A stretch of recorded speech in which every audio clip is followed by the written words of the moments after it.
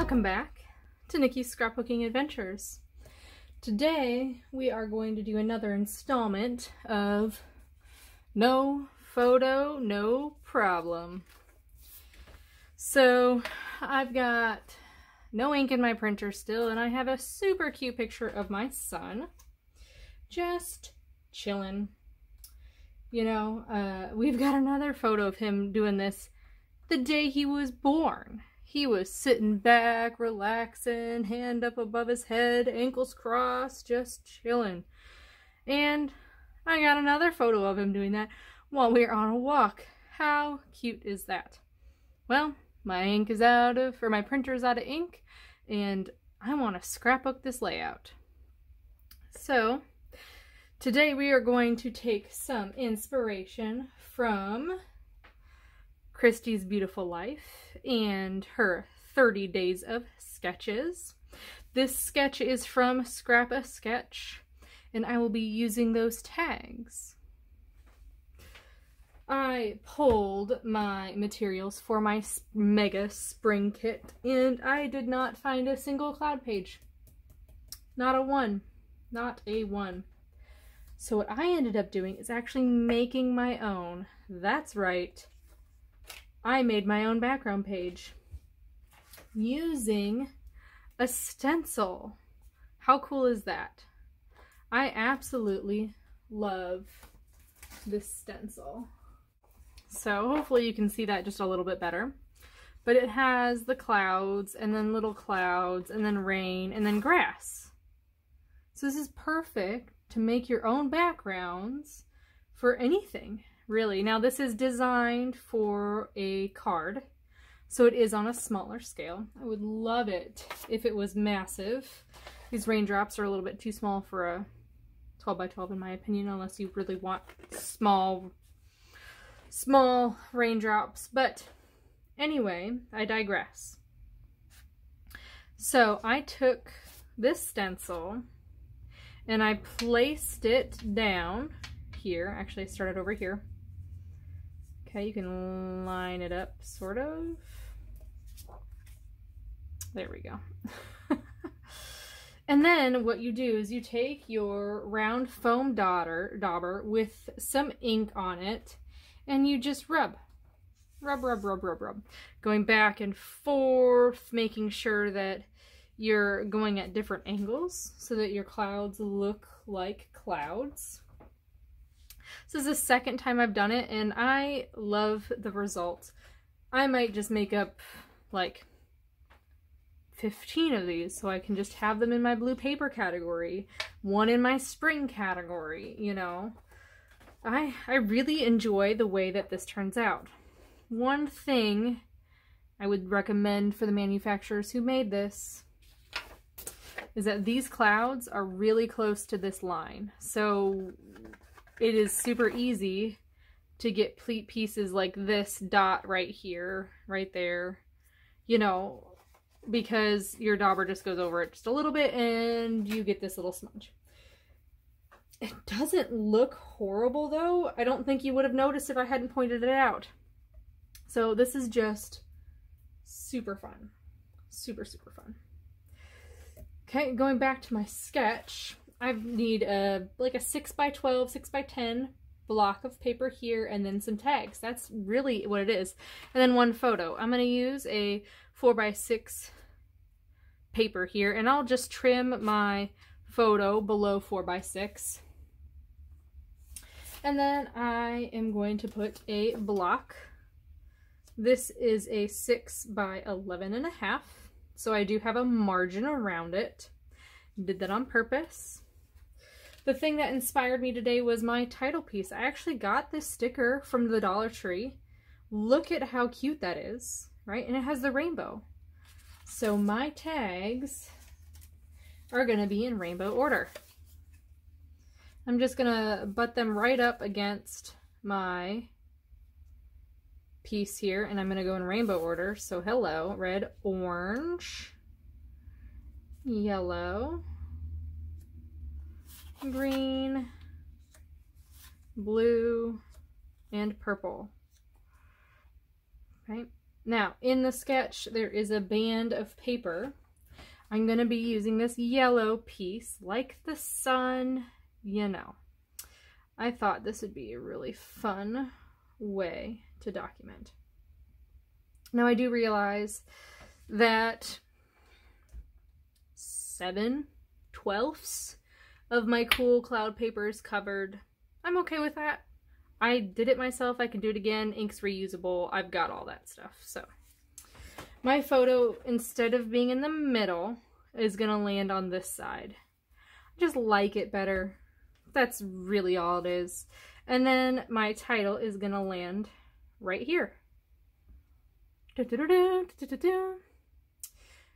So I am going to come back and we are going to put the embellishments on together. I have not removed the sticky. So I want to get this all adhered and then we will actually put this layout together. Okay, so everything is adhered down just using my advanced tape glider. I don't know what I would do without this. I know what I would do. I used to use glue sticks. Glue sticks. Oh my gosh, no. No more. No more. And I forgot to mention that I just made my tags using the Fiskars tag punch. Super easy, and I'll even punch the tag whole. And then you can also do the little bracket things that go right here. Not brads. I can't think what they're called. But it does the fasteners as well for you. I don't really want fasteners. I think I'm actually going to leave the holes open. And we're going to use a technique called color blocking. So I pulled a whole bunch of embellishments here. And what I'm going to do is I am going to stick them on here on the tag color that it's associated with. So, for example, this Lazy Days is going to go right here and it's going to kind of disappear. And that is what I want to happen, right? Because I am color blocking. Okay, do that thing. Adding a little bit of a, granted, I have not, outside of just pulling these, sure didn't plan this at all. So we are doing it together. And I pulled all of these stickers from various sticker books. Okay, let's do orange next. Now, I don't have much orange. So, I'm doing the Calvin Ball challenge this month. And one of the items on the list is to use some vellum. What a great way to get some orange on your layout when your sticker sheets clearly don't have that much orange. And the orange piece it does have has some color on it. So I'm going to add a piece of vellum here as a little bit of a butterfly because I want to put some other butterflies down on this page. Okay, so let's get some orange. I thought this was cute, sunshine. Put it right in the middle there, and I've got a little bit of a flower that I can place right there, and then my butterfly can go right there.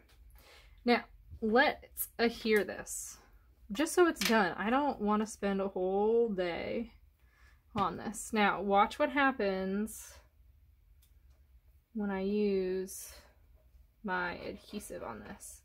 It kind of makes the vellum go clear right there, and that's okay.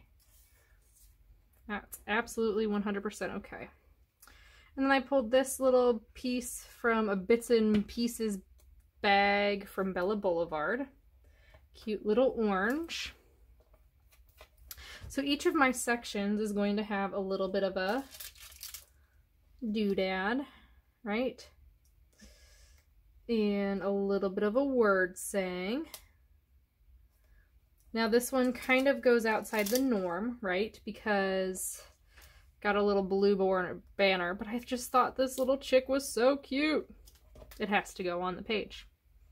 It just has to, because it's my page and that's what I want to do. And it's super cute. And I'm going to add a little bit of a sunshine there. Look at how that pops.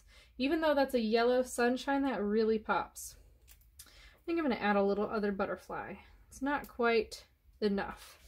So I am just folding the wings here and getting it to crease so that it'll pop up like this. Now in the page protector, it will flatten. But for right now, I like to think that it's flying. So add a little bit of glue. And upside, the right side up. And we're going to stick it going the other way.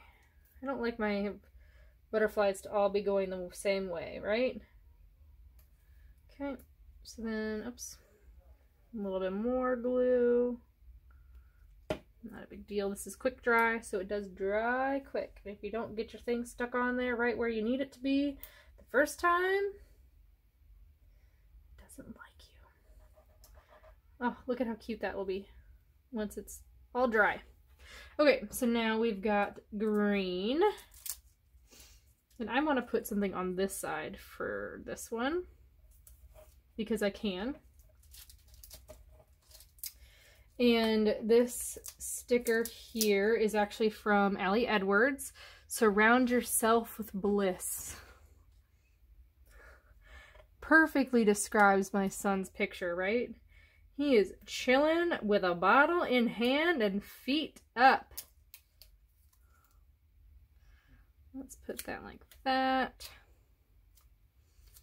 And then we're going to put it right down here. I don't want to cover the hole. I feel like I've been doing that lately. So, okay. And then best day ever is going to go right there. And I thought I had a green butterfly. These are actually from, nothing, just straight green.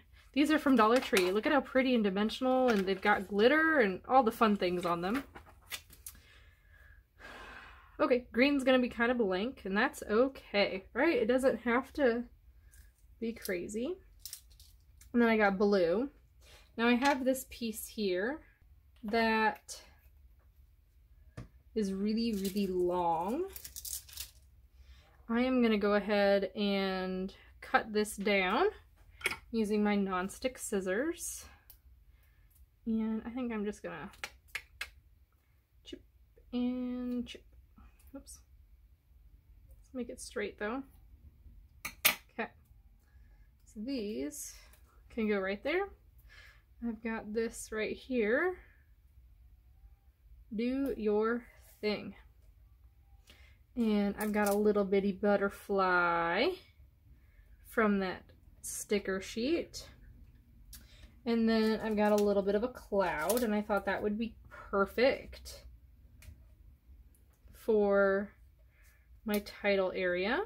So I'm gonna kind of move it up a little bit more so it's really seen. There, perfect. Okay, so I've got a little spot right there that I want to fill. I actually have all of these little things right here. Okay, so now for the purple. The only thing that I could find that was going to make sense was this cute little banner piece.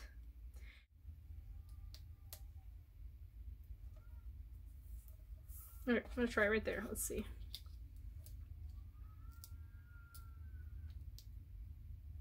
Perfect. It just peeks through a little bit. Can't really tell it's there, and that is okay. So there's purple. Now, I have a gap here, I've got a gap here that I want to fill. So, let's take a look. That's way too big. I actually was thinking about putting this right here. Now, there's only foam on certain areas, and I can slip my photo underneath this butterfly. So that's perfect. I just want to be able to draw my eye down to this area right here. Still kind of color blocking, right? There's a little bit of green, a little bit of blue. Okay, so now let's take a look. I feel like this needs a butterfly, and so does this one. If we're gonna do butterflies, we're gonna do butterflies, right? Let's do it. I punched these extra ones to use them, so might as well use them. Now, part of Calvin Ball is one of the not requirements, to use, question mark? Yeah, sure. Rules. That's what they're called, rules. Is vellum. Another thing is gold. Another thing is green and yellow and blue together. So I'm going to rack up the points here. It's Calvin Ball is the craziest, how did she say it? Craziest scrapbooking time ever with unpredictable rules. So every day rules get added or taken away depending on what we feel like, honestly. Players make suggestions and Alice just kind of hosts it. And we have a lot of fun. It's fun making these layouts using the things we wouldn't normally use. Like I would never use vellum butterflies, but because I wanted to color block, that's just kind of how my brain went, and that's that, really. So let's see if I lay this flat, it's not going to cover much. Good.